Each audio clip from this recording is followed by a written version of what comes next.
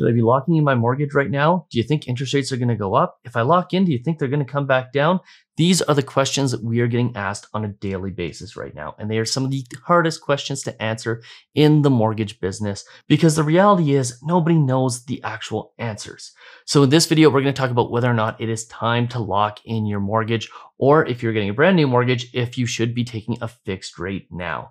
But before we get into all the details, do me a favor. Hit that subscribe button, hit that notification bell, and please hit that like button so more people like you can see this video. It really means a lot when you subscribe to this channel, and it helps other people who are asking the exact same questions as you find the answers. Now, before we get into this, I need to be upfront and honest. There's going to be a lot of people in the comments here talking about how I suggested to people that they take a variable rate, how I'm responsible for a whole bunch of people being screwed, and how it was pretty obvious that interest rates were going to go up. And I want to address those first and foremost, because first and foremost, everyone who got a mortgage since 2020 in Canada had to have some form of an advisor, whether it was their banker or a mortgage broker or somebody at a discount mortgage brokerage. They were talking to somebody, and the person that they were talking to should have assessed their risk. We've talked about risk from the very beginning with respect to choosing variable versus fixed rates. And that has always been a part of our process when a client comes to Mortgage 360 to get their mortgage. Those that didn't have the risk tolerance to have a variable rate mortgage did not get a variable rate with us, because that was one of the things we talked about as being the most important. In fact, in the intro to almost every single video on this channel, we talked about product, penalty, and price in that order. And guess what? Product means variable versus fixed rates.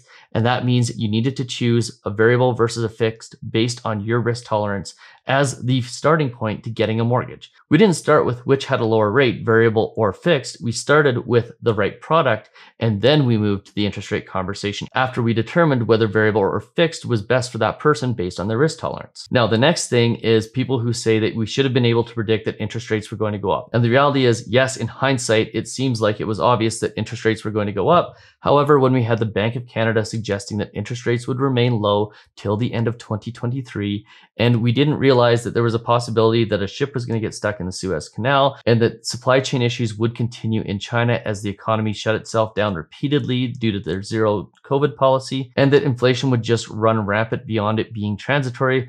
Well, based on the information we had at the time, we made the best decisions with the information that we had. And yes, some people missed out on locking in, but at the end of the day, back then, we knew that there was a large portion of people that aren't going to make it to the end of their 5-year term. And if interest rates would have remained the same or gone lower, they would have found themselves in a position where they would have had a significant penalty. Penalties that were much larger in a lot of cases than what the potential risk was with respect to rising interest rates. So when we looked at overall risk for people, there's the risk that interest rates go up, and there's the risk that something changes in the next 3 years and you could have a big penalty. Which one are you more worried about? And for us, in our mortgage process at Mortgage 360, we had these conversations with clients, and clients made the decisions of whether or not to choose variable or fixed. Now, if you chose to get your mortgage elsewhere and you didn't have these same conversations with your bank or your broker, I feel awful for you.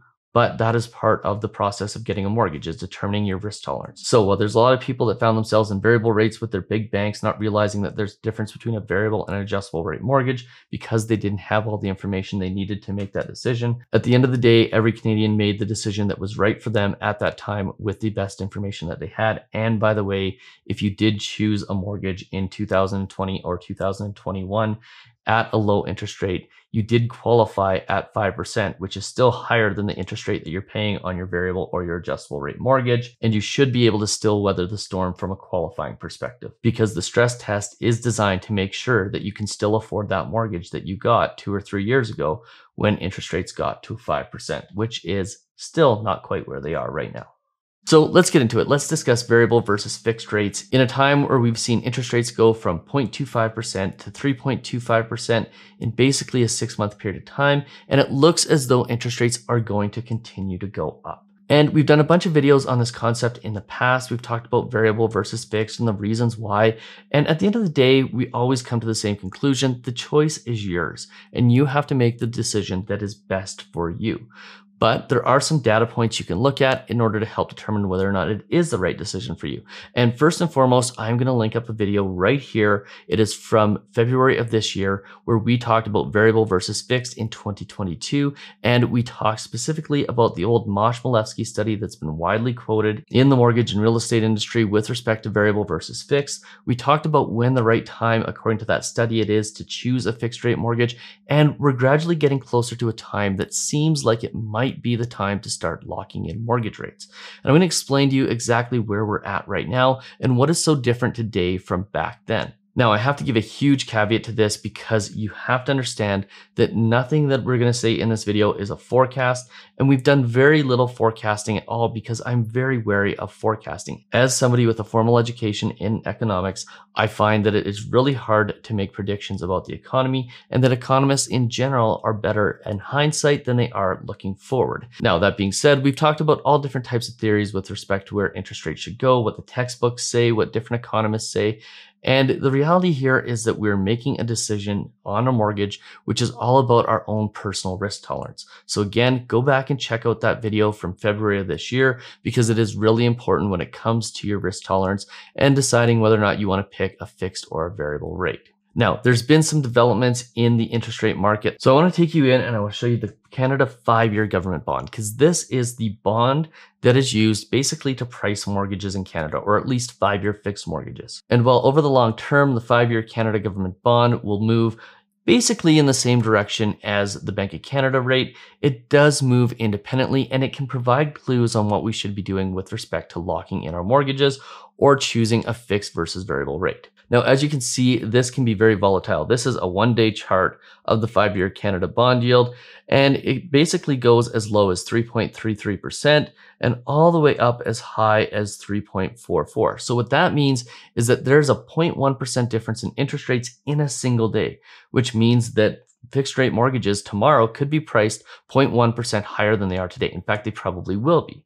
But if we go and we take a look at this chart over the long term, what you see is that it fluctuates quite a bit. And obviously, if you were to compare this to the overnight lending rate with the Bank of Canada, you would see that that chart typically doesn't move very often. And when it does, it only moves on a monthly basis, right? We've seen interest rate increases on a monthly basis going back to March. But you can see that this 5-year bond yield, it moves frequently, and it can move quite a bit in a single day, and it can move quite substantially over the course of 30, 60, 90, 180 days. And what you can see is if we go back to April of this year, it was down around 2.46%. Then it jumped up to about 3.6%, came back down to about 2.6 in August, then jumped back up to 3.43. And why this chart is so useful is because if you see this chart starting to go up, it means that 5-year fixed rates are probably going to go up. So in other words, we're probably going to see some increases to 5-year fixed rates in the short term. Now, that doesn't mean that they'll go up and stay up, because as you saw back in June here, they went up and then they came back down pretty quickly into August. So while 5-year fixed rates move kind of in line with what's going on with the Bank of Canada, they move independently, and they're often an indication of what is expected to happen in the next 5 years with respect to interest rates. Now, if we take a look at what's called the yield curve, this is when you take all the bond yields. So the 1-year, the 2-year, the 3-year, the 4-year, the 5-year, the 6-year, the 7-year, the 10-year, the 15-year, the 20-year, and you basically chart them out.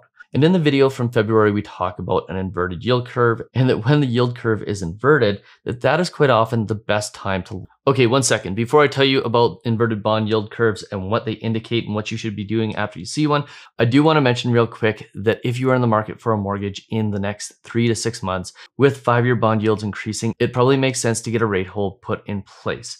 This means you do an application with a mortgage broker, make sure they submit it to a lender, and make sure you're protected from rising interest rates.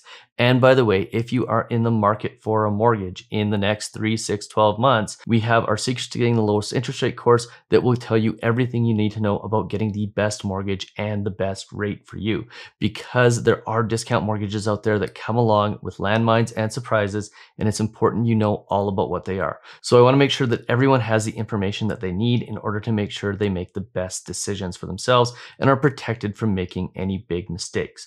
So if you want to get that course, it's priced super low, so it's affordable for pretty much anybody who is getting a mortgage. And if you end up choosing Mortgage 360 for your mortgage, it comes with a pretty significant gift. that will save you at least 10 times what you paid to get the course. So go to ratesecrets.ca in order to get that course, and we'll see you on the other side. And that when the yield curve is inverted, that is quite often the best time to lock into a fixed rate mortgage. So in other words, when you can borrow 5-year money for cheaper than you can borrow short-term money, that's usually a good indication that that is a good time to lock in. And what I love right now is this is a really good illustration of an inverted yield curve. Because if we go back to a year ago, which is the blue line, you can see that the shorter term rates are cheaper than the longer term rates, meaning that it's probably better to choose a shorter term mortgage. Then you look at the current where the 2-year rate is substantially higher than the 10-year rate, and this is what we call an inverted yield curve. And what that tells us is that it might be a good time to lock in. Now, before I go any further here, I need to say something. If I tell you right now that it's a good time to lock in, there's a pretty good chance that interest rates are going to start going down sometime soon. And if I tell you that you shouldn't lock in, there's a pretty good chance that interest rates are going to go up. Because like Mosh Milevsky said in his 2001 study, past performance is not a predictor of future performance. Well, in this case, there's so much going on in the economy. We've never seen anything like the economic circumstances that we're in right now, and therefore this is really anybody's guess. But here's the point, and here's what I want to tell you about interest rates and whether you should be locking in going forward or not. If the Bank of Canada increases interest rates further and 5-year fixed remain about the same, what that will mean is that you can lock in at about 4.5% on your 5-year fixed mortgage, and a variable rate will be costing you about 5.25%. Which means you'll be able to borrow on long-term money for cheaper than you will be able to on short-term money. And at that point, I have to think that it might be a good idea to start looking at longer-term interest rates. Now, again, I could be completely wrong on this, but if you can start to borrow for cheaper than where interest rates are going, it might be a good time to lock in. Now, me personally, I might be hesitant to look at a 5-year mortgage, but I might look towards the 3-year and the 4-year mortgage as alternatives to the 5-year mortgage in order to lock in while interest rates start going up. Now, on the other side of the coin, if I know that I can weather another 1% or a 2% or a 3% increase, which if you're getting a brand new mortgage is already built into the qualifying process, then I might be inclined to wait it out and see what happens with interest rates. Now, that's because I probably have a higher risk tolerance than most people when it comes to variable versus fixed rate mortgages. And we've talked a lot in the past that choosing a variable versus a fixed is all about your personal risk tolerance. It's all about whether or not you would have trouble sleeping at night knowing that your interest rate could increase. And by the way, no matter what anybody says on YouTube, no matter what your financial planner says, no matter what your mortgage broker says, if you are or were the type of person who is going to freak out about interest rates going up, you should have never been in a variable rate. And we've said that quite a lot on this channel. Again, go back and look at that February video where we talked about variable versus fixed rates, where we said specifically, if it's going to keep you up at night, do not go into a variable rate mortgage. Now, obviously, there's a lot of things happening right now. It looks as though the Bank of Canada and the Federal Reserve are set to put us into a recession. Bank of Montreal suggested last week that there's a 99.9% chance that we are going to find ourselves in a recession as interest rates go up. Now, I think that was a little bit over the top with respect to the likelihood of finding us in a recession. But if we do find ourselves in a recession, then at some point, interest rates are going to come back down. And again, when interest rates get low like this, there's significant interest rate sensitivity, and there is a high likelihood that we could see interest rates coming down almost as fast as we saw them going up. Now, that could not happen as well. I have to remind you that these aren't forecasts. We're purely talking about whether or not choosing a variable or a fixed is right for you. And the key thing to remember here is that as variable rates go up and they start to exceed fixed rates, that starts to put math on our side and science on our side with respect to it being a valid decision to lock in or to choose a fixed rate mortgage. And that's all we're saying here, is that the math is changing. The variable rates are now on par with the fixed rates, and it looks like they're about to exceed the fixed rates. And therefore, it may make sense to look at locking in at least for a 3 or 4 year term, because there is that chance now that interest rates could go up exceedingly higher. And if you do find yourself in a position where you decide to lock into a fixed rate, you could be protecting yourself from a lot of headaches down the road.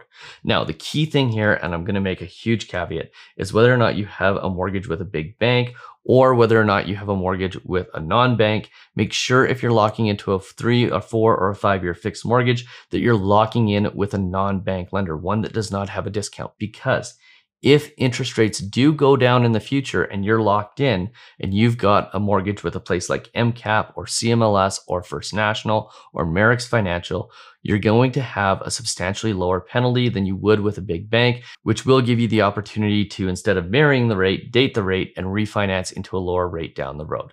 So this is the point in time where it seems like it might be starting to make sense. Make sure you talk to your mortgage broker or your financial advisor, or if you want to apply through us, we're more than happy to help.